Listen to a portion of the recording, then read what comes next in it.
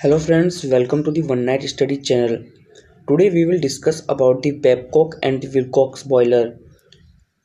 So what is Babcock and Wilcox boiler? It is a horizontal drum axis, natural draft, natural circulation, multi-tubular, stationary high pressure, solid fuel fired, externally fired water tube boiler. So friends, why it is called water tube boiler? As I have told in the previous videos that water tube boilers are the boilers in which the water is flowing inside the tubes and it is surrounded by the hot flue gases. As we have discussed earlier, Lancashire boiler, Cochrane boiler, those boilers were type of fire tube boiler. In the fire tube boiler, in the tubes hot gases is flowing and it is surrounded by the water.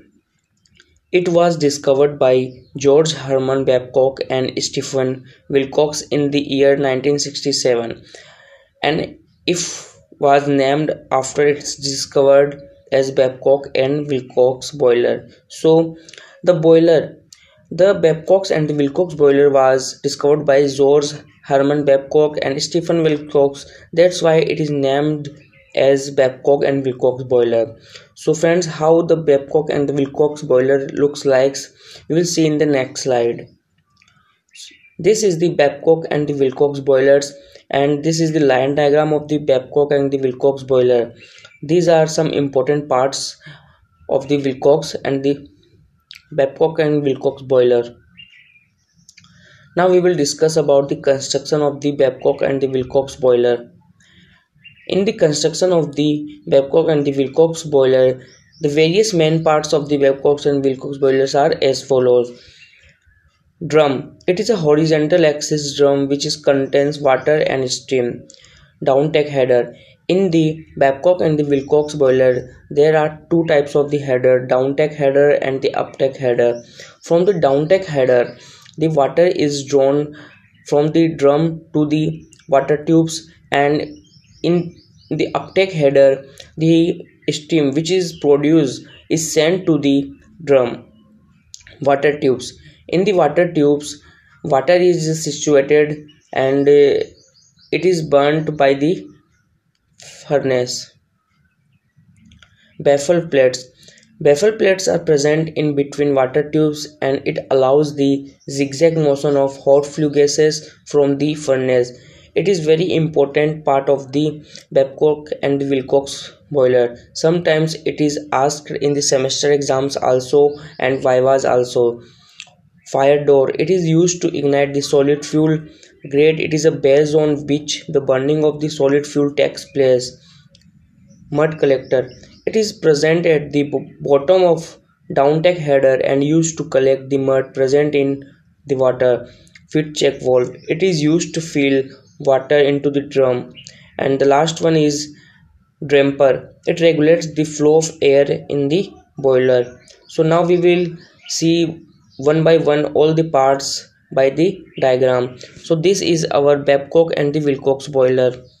You can see here that these are two types of the header. This is downtake header and this is uptake header. The water is drawn to the downtake header and here it is converted into the steam and then sent to the uptake header, and the steam is sent from upward header to the drum. So and the other part is this is the grate where the fuel is burnt, and these are the baffle plates. These are the baffle plates which provides the zigzag motion to the hot flue gases. So and this is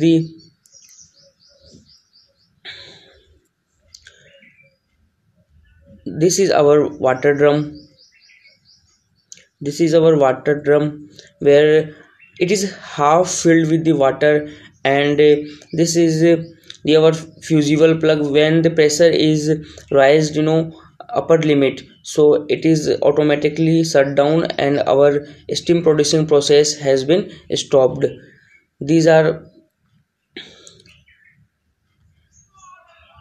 Now we will discuss about the mountings and the accessories of the Babcock's and the Wilcox boiler. So basically these are some important mountings like superheater, pressure gauge, water level indicator and the safety valve. So in the diagram here we see that this is like superheater, this is stop valve, safety valve and pressure gauge. These four parts are the mountings and the accessories of the Babcock's boiler. This gives some extra features to the boilers. In the superheater boiler, after producing steam, the steam is sent to the superheater where it is converted, where the temperature of the steam is increased very high. This is the anti-priming pipe. What does it do? Anti-priming pipe removes water content from the steam which is produced. Now we will see the working principle of the Babcock's and the Wilcox boiler. So first, water starts come in the water tubes from drum through downtake header, and the water present in the inclined water tubes gets heated up by the hot flue gases, and the coal burning on the grate produces hot flue gases, and it is forced to move in the zigzag way with the help of baffle plates. Okay? As the hot flue gases come in contact with the water tubes, it exchanges the heat with water and converts it into steam. The steam generator is moved upward and through uptake header it gets collected at upper side in the boiler drum. An anti-priming pipe is provided in the drum. This anti-priming pipe filters the water content from the steam and allows only dry stream to enter into superheater. The superheater receives the water-free steam from the anti-priming pipe. It increases the temperature of the steam to desired level and transfers it to the steam stop valve. The superheated steam from the steam stop valve is either collected in a steam drum or made to strike on the steam turbine for electricity generation. So in the Babcock's and the Wilcox line diagram, I will explain the working procedure of the boiler. So please see it carefully. Look, first of all, the water which is coming from this drum, okay, it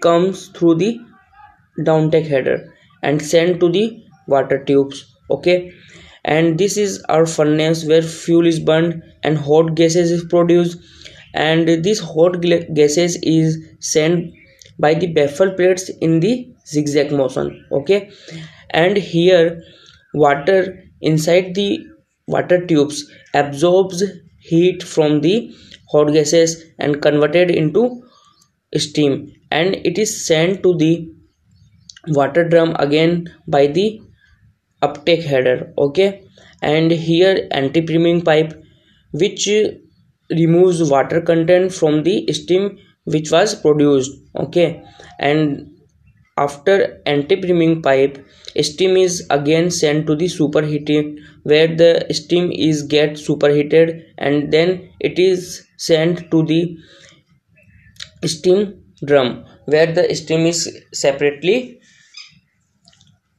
removed from the water drum. Now we will discuss about the advantages and the disadvantages of Babcock's and the Wilcox boiler. Advantages: steam generation capacity is high. It is about 2000 to 40,000 kg per hour. It occupies less space. Replacement of defective tube is easy. It is the only boiler that is used to generate large quantity of heat in power stations. The draught loss is minimum. Inspection of these types of boiler can be done anytime during its working. Disadvantages: high maintenance cost.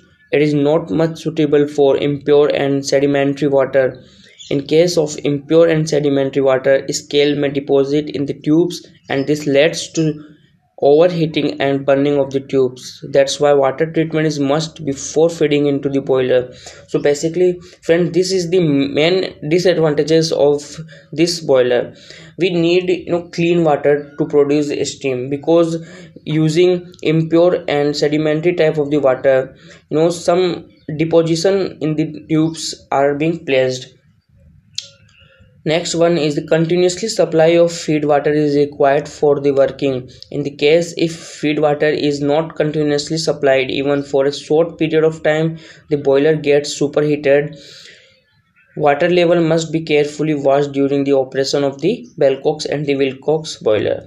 So friends, as here we have discussed about the working principle of the Babcock and the Wilcox boiler. We have discussed some important parts of the Babcock and the Wilcox boiler. We have seen the advantages and the disadvantages of the Wilcox boiler. So friends, if you haven't subscribed our channel, then please subscribe our channel, like our videos and share with your friends. Thank you friends.